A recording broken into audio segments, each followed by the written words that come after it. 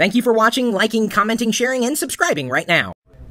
Hi, my name is Ksenia Ustugova, and I'm CEO of LilyPip, which stands for Little People. We're a filtered YouTube for kids going mobile. Here's the situation. Mom is at the doctor's office, kids are driving her nuts, she can take out her cell phone, push a button, she's happy, kids are happy. Here's how we're making revenue.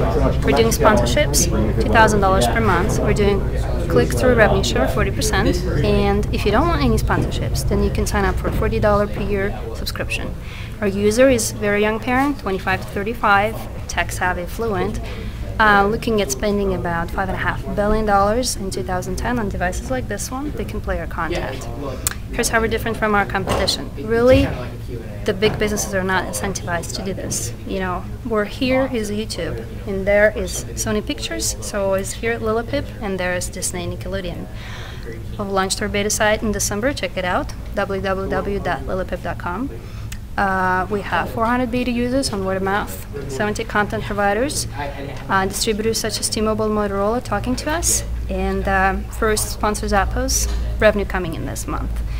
We're really excited. Management team has 23 years experience in technology and content acquisition and production. We're looking for $500,000 in the convertible note. The first 15,000 is already in. We're closing the round in July. We're going to be using this for development of the website and some key hires. We're looking for $2 million in starting this winter. And well, if you have a little one in your household, stay tuned. And could you spell the site name for us?